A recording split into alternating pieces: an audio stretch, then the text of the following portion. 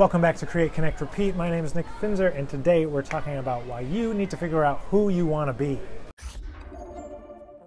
As a musician, I think there's a lot of things that you can try to be. There's a lot of different parts of the industry that you can participate in, not only just playing in general. I mean, you can be a generalist, you can do everything, but you can also be very specific that you want to play in a certain kind of music or you want to play in a certain kind of setting.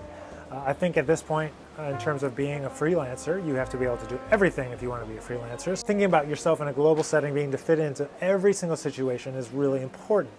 However, if you're extremely passionate about being an artist, creating your own voice, doing your own music, contributing on the highest level to the highest artistic projects, you need to really be obsessed with trying to figure out how to get your technique up to a level where you can start to pursue your own voice in the music. If you want to be a multi-instrumentalist, you have to start to figure out, what does that mean? Does that mean if you were trying to play on Broadway, for example, if you're a reed player or a trombonist or whatever, you need to figure out the doubles that you need to know and really start to sort that stuff out. The thing that I like to tell my students is that whatever the one thing is that you are super passionate about, or whatever the things are that you're passionate about, there is someone in New York, and I could list people, we could talk about people, but I know it's the truth that with every little tiny sub-niche, for example, of trombone playing, that there's someone who's obsessed with that little thing, whether it's horn section playing or early Dixieland jazz or modern playing or Broadway stuff or commercial stuff or studio stuff or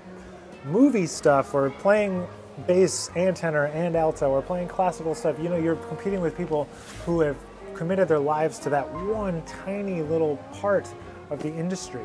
And it's so important for you to realize that these people are so passionate about that one little thing. So if you want to compete with them, you got to make sure that you are just as passionate. And if you don't want to compete with them and you want to be a generalist, then you need to know what the level is, that there's people in all those places that can do those things. If you want to participate in the scene, you can, of course, and there's always room for great musicians. It's important for you to recognize whether you want to compete on those extremely specific high levels or you want to be a generalist that can participate in all of them and be known as a trombone player that can do anything, rather than the artist that gets called for who they are and what they contribute. So you want to be called as a generalist or for the one thing that you do the best. I think it's just important to check it out and think about it and just sort out where you want to head in your career. Every Friday, Create, Connect, Repeat here on the YouTube channel. Thanks for being here. Subscribe if you're not already, and we'll see you next week.